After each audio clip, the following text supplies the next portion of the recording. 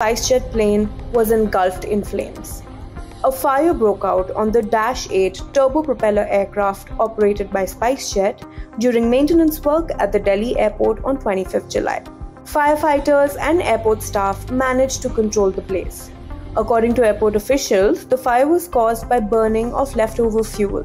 SpiceJet's spokesperson said during a ground run, an engineer noticed a fire warning on one of the engines around 8 p.m. Immediately, they used an aircraft fire extinguisher bottle to douse the flames. Then, as a precaution, the fire brigade was called. The officials said both the aircraft and service personnel were safe. The next day, the Directorate General of Civil Aviation announced that SpiceJet was no longer under strict monitoring of the aviation regulator.